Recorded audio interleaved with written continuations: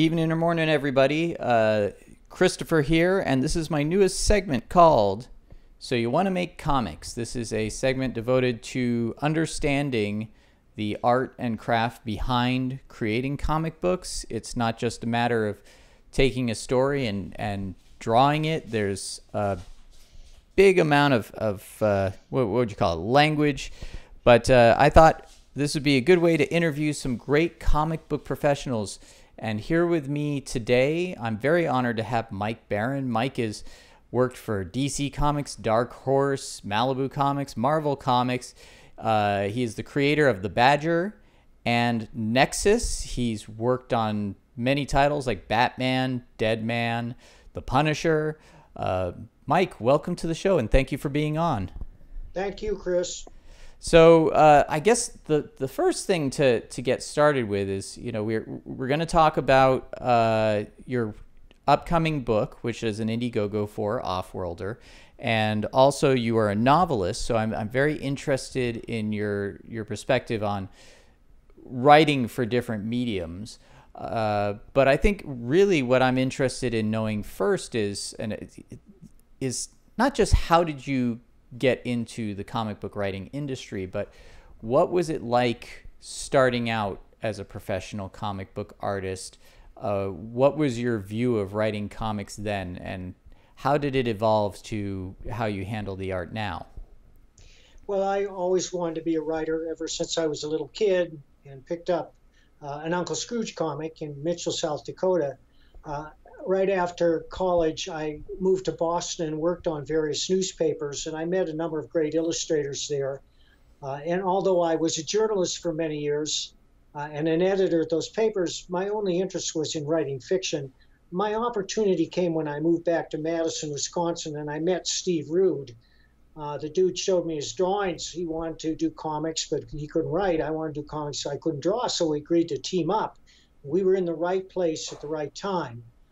So I conceived Nexis as a 12-page origin story originally, and the dude drew it, and we showed it to the folks at Capital City Distribution. They wanted to publish their own books. It was a lot of luck. We were in the right place at the right time, and they said, yes, go ahead. And so they published Nexis, and it was such a hit that my career took off from that point on. Because of Nexis, I was asked to write for Marvel and DC. Back then, I would write comics by drawing each page out by hand. I draw the page on a legal pad. I divide it up into panels, and I'd start with the first panel. And then I'd say, well, what goes in the second panel? Because the essential question in all fiction is, what happens next? And this was a real nuts and bolts lesson in thinking about what happens next. I would just do it by the seat of my pants, and yet I had a good sense of story structure, of story dynamics, of when to go big, when to go down, when to go loud, when to go soft, a good sense of just how much dialogue a panel would hold, and a good sense of when to let the pictures tell the story. As a writer, I have three rules. Well, I have a thousand, but the three rules that I always repeat is, number one is the writer's job is to entertain. Mm-hmm. Number two is show, don't tell. And that's often the hardest thing. What's going on there? What's going on? You hear that? I have a little dachshund puppy that's running back and forth. Sorry about that. Number two, show, don't tell. And number three, be original. I followed this method for many years, and then I had a hiatus when I didn't write at all. And when I came back to it, my methods had changed completely. I now believe in outlining, and I write full script. And my outlines are designed to entertain the reader, so that if I hand somebody the outline, they read it, they say, yeah, where's the book? Where's the comic? I want to read that now. My goal as a writer is always to grab the reader by the throat and drag him into the narrative to the exclusion of all else. It took me a long time to learn how to write a novel, but when I got it, I got it. Most writers, they struggle all their lives. Is it any good? Will I be laughed at? And I struggled that way for 30 years with prose, never with comics, but with prose. But I no longer struggle with that because I feel that the power's mine. I know how to tell a dynamic story and to suck the reader in. So one of the things that really interests me about what you said there is that you feel like your job is to entertain the audience first. And I I enjoy things like film analysis, symbolism, that sort of thing. They really kind of give the story something extra. But I feel like people these days dive so far into that, it kind of becomes like what the story's all about for them, and they get kind of sucked into their own story, but they forget about the audience. What level of symbolism do you use, or do you just kind of let that happen as like a icing on the cake or afterthought? How does that affect your writing? Well, symbolism is there, and it's part of being original. But when I say that the job of the writer is to entertain, and I say I'm trying to grab the reader by the throat and suck him into the narrative, I want his total attention. What is entertainment? I had a great teacher once. His name was Jerry McNeely, and he said, you make them laugh a little bit, you make them cry a little bit, you scare the hell out of them, and that's entertainment. And there's a great deal of truth in that. I always begin with a compelling scene. I always set the table, I set the stage.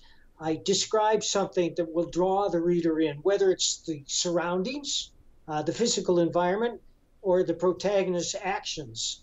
But you got to start with a compelling scene. And from there, of course, the story is a dynamic narrative, which means that it's never static. The hero is up, the hero is down, the hero succeeds, the hero fails. The fate is always in doubt. You never know how it's going to end up.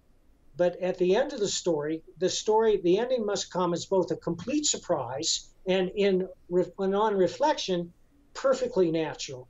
And one of the examples of that is the ending to the original Planet of the Apes, when they're going up the beach and see the Statue of Liberty buried in the sand, and Charlton Heston goes crazy, and you think, wow, it was Earth all along. And then you think, of course it was Earth. And that's what I'm aiming for in an ending.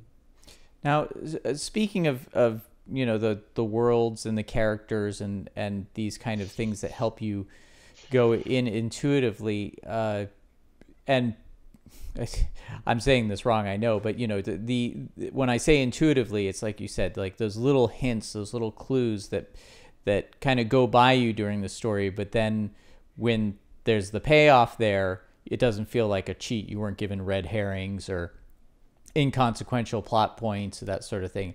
But also approaching the character going through that world, you know, sometimes the audience knows a little more information than the character knows. And sometimes the audience is right there with the character and only gets that amount of information. How do you approach a character? Say, for example, well, I'll ask for two examples. Nexis was your creation, and you worked with an artist, Steve Root, on that, who's a very talented artist. And now you're working on Offworlder, and this is kind of based on historical events, but then taken into a fictional, like taking a historical type character and then putting it into a fictional universe with extraordinary circumstances. How do you kind of approach a character and get into their head that way? Do you feel an excitement for that character? Do you see yourself as that charter? Well, it's the writer's job to imagine every character about whom he's writing. And of course, I try to put myself into the heads of my protagonists, be it Nexis, Badger, or Josh Pratt. But when you mention sometimes the audience knows things that are going to happen before the protagonist does, that has to do often with point of view and narrative voice. If you tell a story in the first person, you're pretty much stuck with one person's observations of everything. I do that occasionally, but I never do that totally in a book. I jump around from viewpoint to viewpoint. And when you go to another person's viewpoint, then you can set the seeds for a trap or an obstacle which the protagonist must overcome. We know that there's a mugger lurking right around that corner, but the hero doesn't know until he turns that corner. And that's one of the things I mean. You also mentioned the payoff at the end when it all comes together, and that has to do with resonance, how to make a story resonate. And you do that by planting the seeds early. Or as Chekhov said, if you put a gun on the wall in the first scene, you better have somebody use that gun later on, or the reader will feel irritated if not cheated. And that's what I mean by resonance. You plant the seeds early and you harvest them later. Sometimes I will put something into a book, a character most often, and I don't know why. I mean, the scene calls for that character at that moment. And then 20 or 30,000 words down the road, I realize that that character is the key to the resolution of the story. That's something that's very interesting to me because, again, like I said, you see sometimes in stories people just put in red herrings, or they put in an obstacle or an event. And I've actually had, as a writer myself, I've had arguments with people back when I was making short films with friends. We would come up with kind of little gimmicks to lead a character into a situation. And then I would write that gimmick into the end of the story. And they're like, well, it's kind of stupid that gimmick's there at the end. I'm like, well, we set it up at the beginning. They're like, well, yeah, that was just there to get the characters from A to B. I'm like, yeah, but you can't just, because you're making a promise to your audience. You said it as planting seeds or kind of, I forget the term you use. But yeah, to me, it's always been like every element that you introduce is a promise to your audience that they are that you bothered with them with that thing, so therefore they're not going to have their time ultimately wasted by that thing. But you can leave your audience with going like, well, why did they do that? When will that ever pay off? I think these days in television writing, people kind of get lazy with that because they think, oh, well, in the next season or movies, the next episode, all this episodic stuff, they go, oh, we'll find a way to pay that off later, or they just forget about it entirely.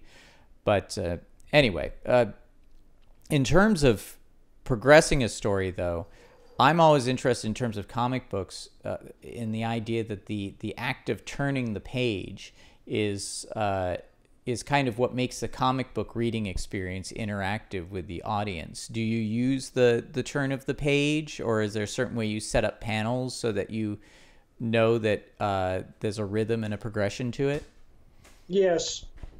When you're transitioning from one scene to another or from one point of view to another, you do that on a fresh page. Nobody likes to turn the page and there's two panels having to do where you just were, and then the rest of the page, you shift point of view and the location to somebody completely different. It's awkward. Comics are a physical medium. They have a pulse and a rhythm by themselves, which has to do with how many panels per page, when do you blow it up, when do you shrink it down, how much dialogue do you use. And you have to be aware of that pulse and that rhythm. And I think that it's a minor breach of etiquette to switch points of view and scenes in the middle of a page. A page is like you come to the end of the page and there's time for a new scene. That's when you cut to a new scene from page to page.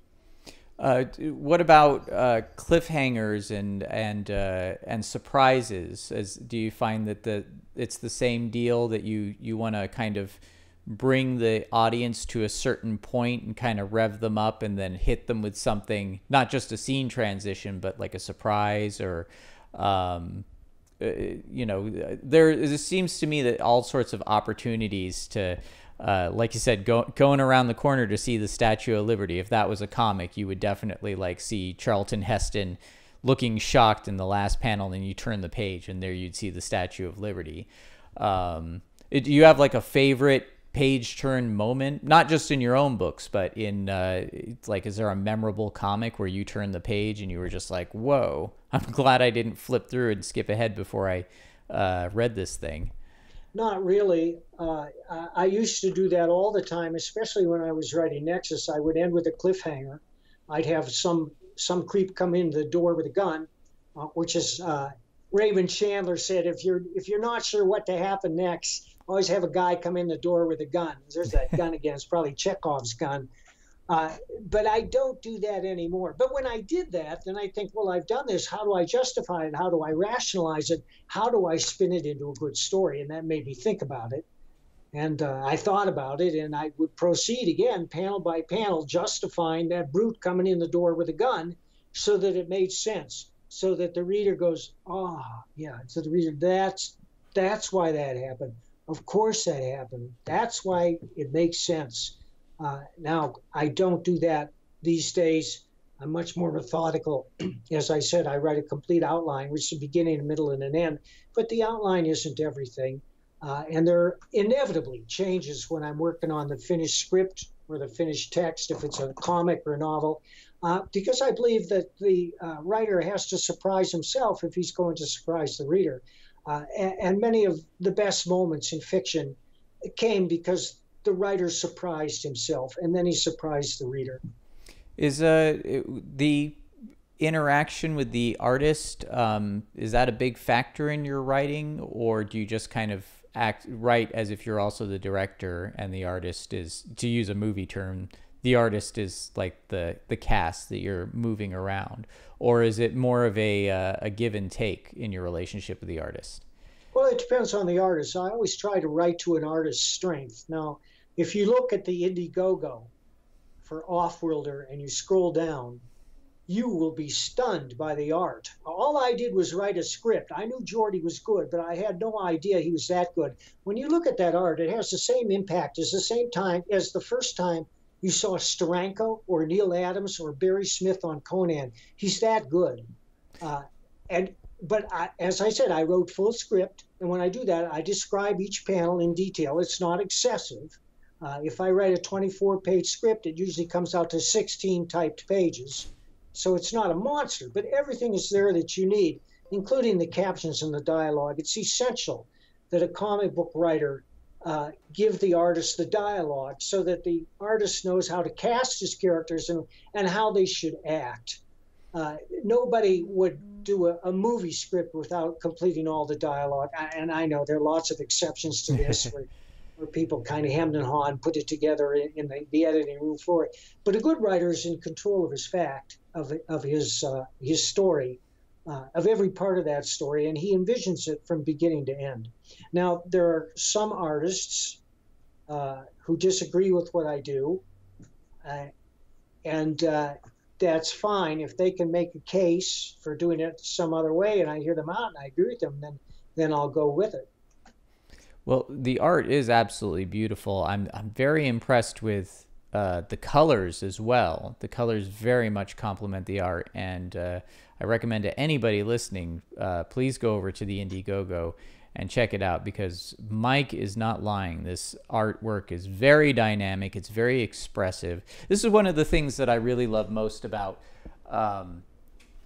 comic books as a medium. I mean, I work in film for the most part, but comics are still my #1 favorite medium, because they give you kind of the best of every other medium, and at the same time they have an opportunity to do things that no other medium can do. But one of the things I love about comic books is, and I see a lot of people not taking advantage of, is how expressive the characters can be in ways that you just can't get actors to be without it looking ridiculous.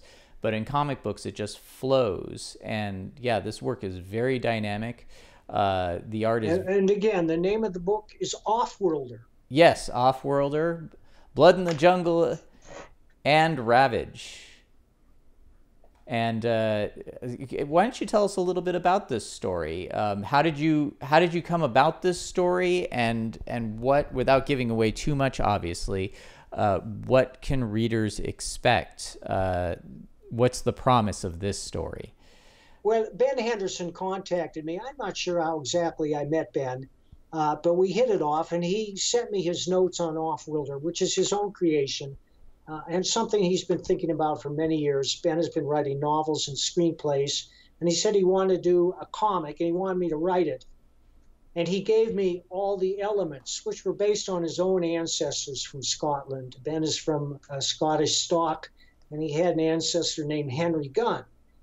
And this is the story. 7th century Scotland. Henry Gunn leads his clan in a ferocious battle with Viking invaders, but with victory in sight, he is ripped from space and time by an alien race. The Anunnaki seek a champion to stop another alien race from conquering all known space.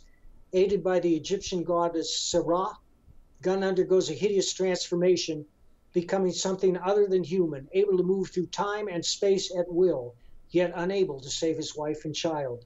The fate of civilization rests on the shoulders of a troubled demigod. In the tradition of The Stars, My Destination, and The Silver Surfer, Offworlder is a star-spanning science fiction saga that will keep you riveted from first page to last. Beautiful. And that's what it's about. It also, I mean, the plot also reminds me a little bit of the tradition of Princess of Mars, John Carter getting kind of astral projected from his body onto Mars and having all sorts of adventures. It sounds to me, too, like this is something that I'm assuming that there's a single story arc in what your Indiegogo is for, but something that could continue on afterwards. Yes. The initial story arc will be 5 issues, but since we decided to combine the first 2 issues, the initial book is going to be 48 pages.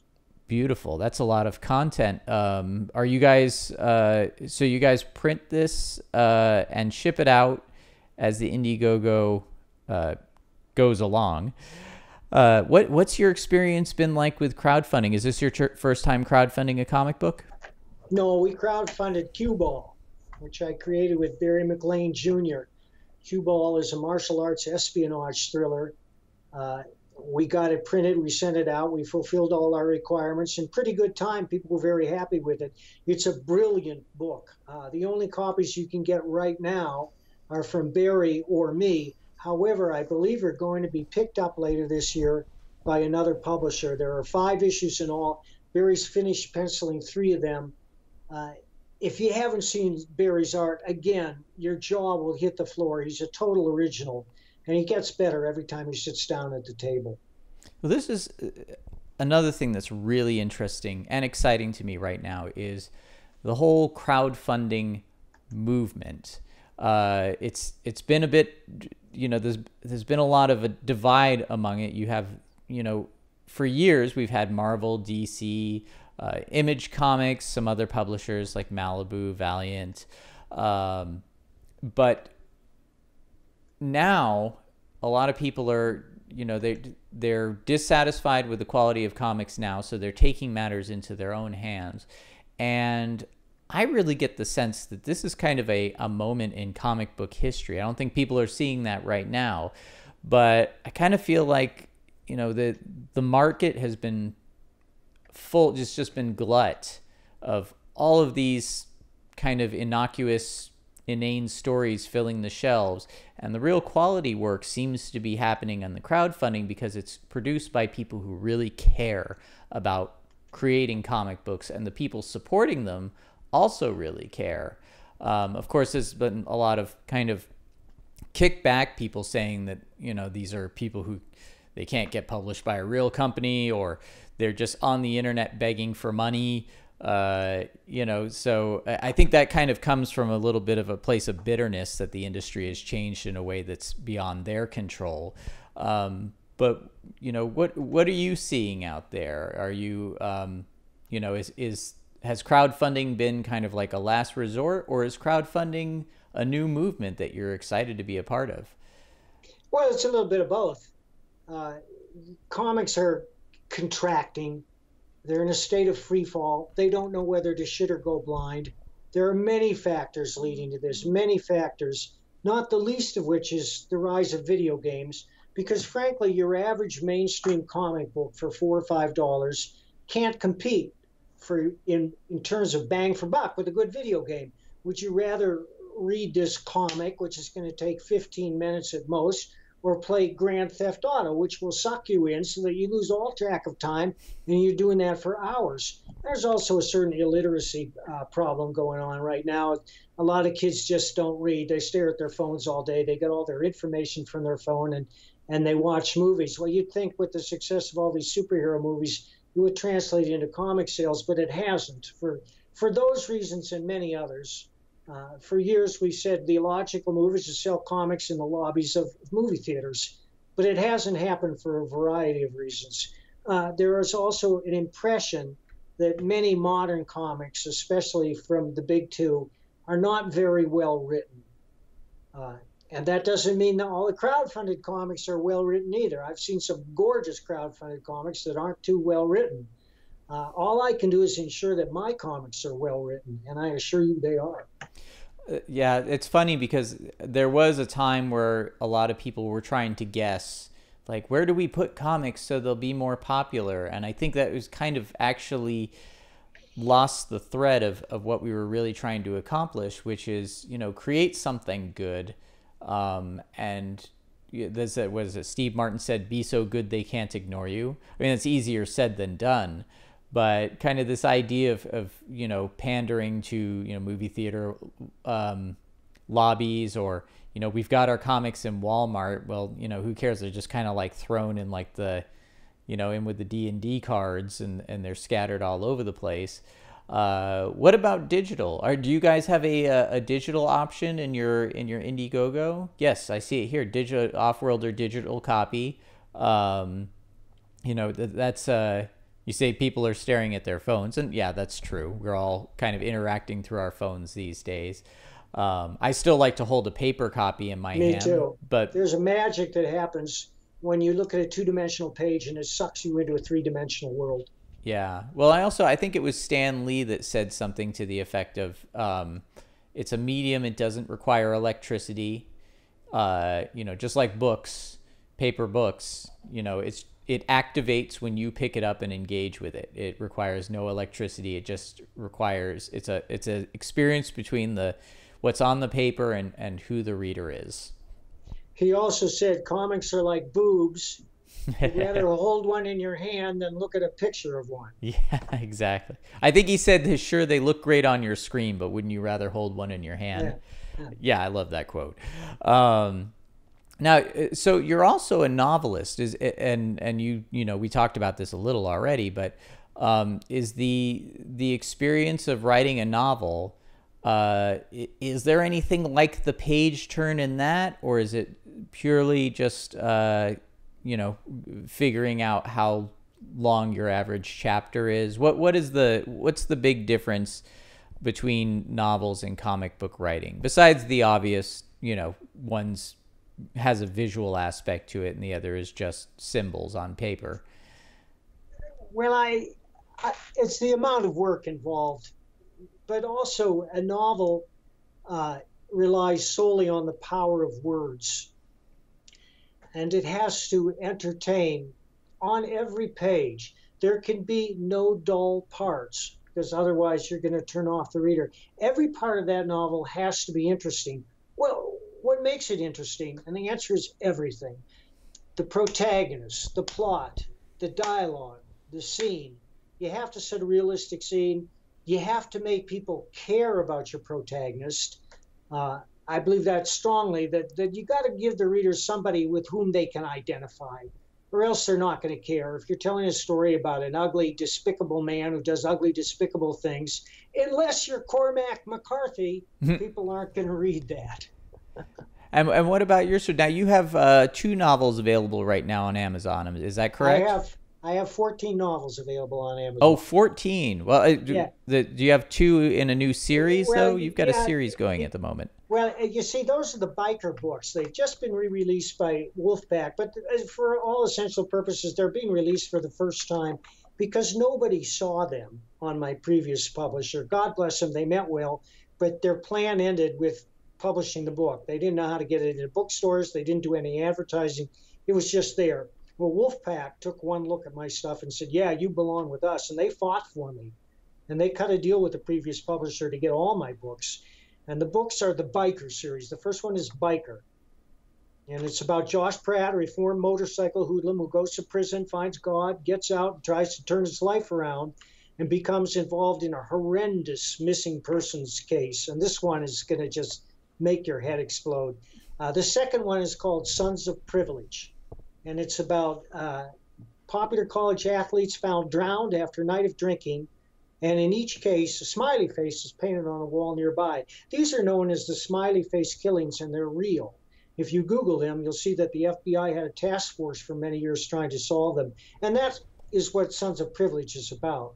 The third one, Not Fade Away, is about a woman living in a trailer park who has a song that was left to her by a famous singer who was once her lover many years ago. The singer perished in a club fire, and she hears the song being played by an insurance company to sell insurance, and she contacts Josh and she says, I own this song, and she shows him a paper by the author, the famous rocker, and says, I give this song to Marissa for her for all time. She owns it. She has all the proceeds.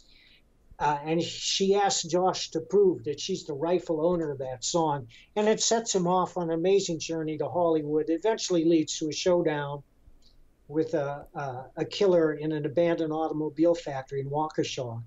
The fourth one, Sons of Bitches, is about a woman who puts out a Muhammad comic and has to hire Josh to protect her. Oh, wow. The fifth one. Oh, yeah, sorry. Go ahead. No. The fifth one is Buffalo Hump, and it's about how Josh is hired to protect a charismatic Sioux blues musician at the opening of a new casino in South Dakota. And the sixth one, Bloodline, is about how Josh joins a paramilitary biker group that makes his living stealing weapons. Those all sound incredible. He kind of sounds, in a way, like I don't want to say a superhero, but he sounds almost like an alternate Batman or maybe a Sherlock Holmes, except he's come from a different place, but he seems to be like the guy you go to if you. Well, yes and no. He's no superhero. He's a very modest man. He never mentions his religion. He doesn't wisecrack. He's flawed. He has a lot of trouble. He gets beat up all the time. My inspiration was John D. MacDonald's Travis McGee. I knew I wanted to be a writer the first time I picked up one of his novels. And I hope that Josh Pratt is in that tradition. It's the same tradition as Philip Marlowe or Jack Reacher. He's a guy with one foot in civility and one foot in the outlaw. He's the guy that you go to when you've exhausted all other resources and you've been wronged. And Josh will listen.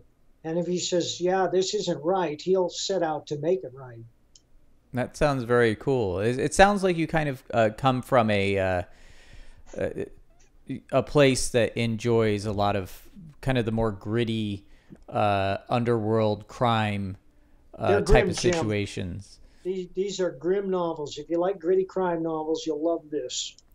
So what do you think informs your writing beyond just what you're a fan of? Are you someone that feels like you're coming from a certain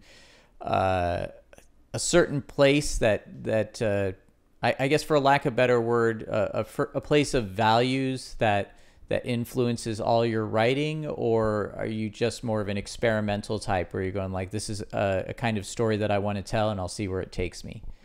Oh, no, I believe in a moral story. I think that the reader expects that too, that at the end, evil will be punished. Good may not be exalted, but at the very end, evil must be punished, or else the reader will feel cheated. There's the guy that wrote, I'm losing it. But anyhow, that just always happens when I these names that I can conjure up instantly when I'm not on camera, I blank on them when I am. But the book has to end with a moral epiphany, and because it's a recurring character, a series character, he has to survive from book to book. Sometimes he barely survives, but he does survive. And now I write three kinds of books: the Josh Pratt novels, which are gritty crime, the horror novels, and Disco, which is a novel for the whole family. It's about a boy who adopts a mongrel pup and trains it to be world disc dog champion. And I wrote that because my wife, I said, Anne, won't you read one of my books? She said, I can't read any of your books. They're too horrible. Write something I can read. But Disco was an idea that I had for 20 years. And I finally, at the moment arrived, I said, well, I got to write this and I got to write it. I always say I don't choose my stories choose me.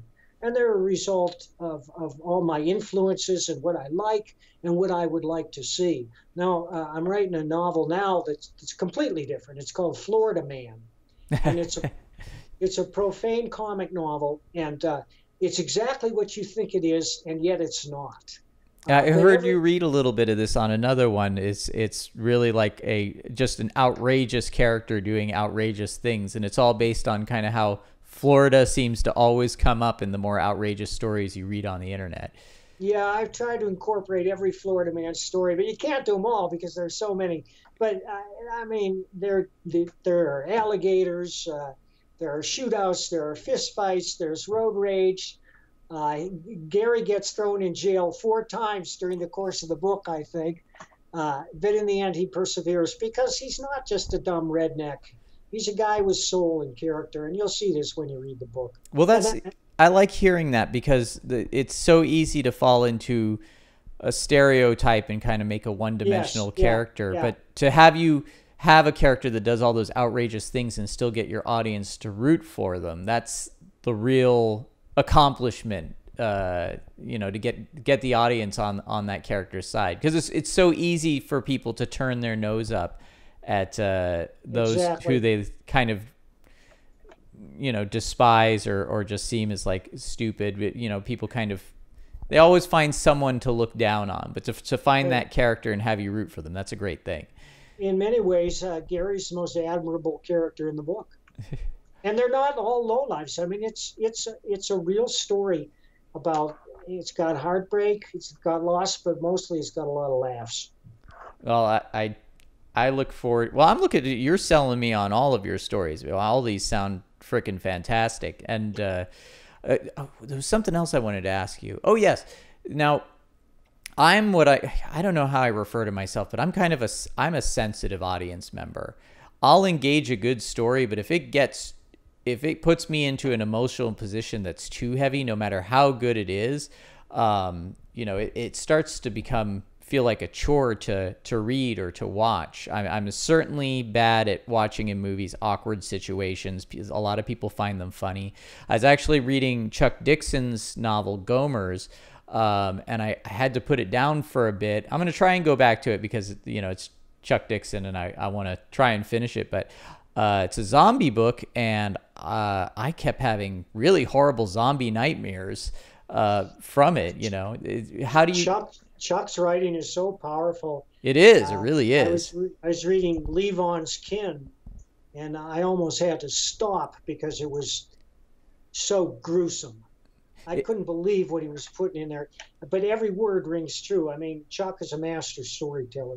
I have to be careful as an audience member not to put myself in a position where, because something hits me if it's well done, but it's, you know, it's a tough thing. It'll stay with me for days. It's like almost like taking a mood altering chemical. So I have to be very careful. Do you find that there's a balance to keep with your audience? Can you hit them too hard, even if it's well done? Is there like things you have to keep in mind that way?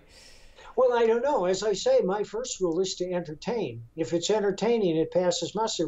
And then I go back to what Jerry McNeely said. You make them laugh a little bit, you make them cry a little bit, you scare the hell out of them, and that's entertainment.